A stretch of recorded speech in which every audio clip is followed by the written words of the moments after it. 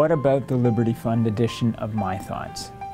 Well, it's the first ever translation of the whole work.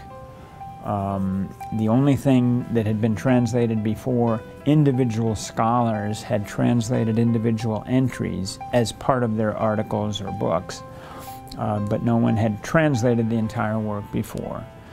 So I've been heartened by the pre-publication queries and communications that I received from various people in the scholarly world who were quite enthusiastic about the prospect of Liberty Fund bringing out this first ever English translation.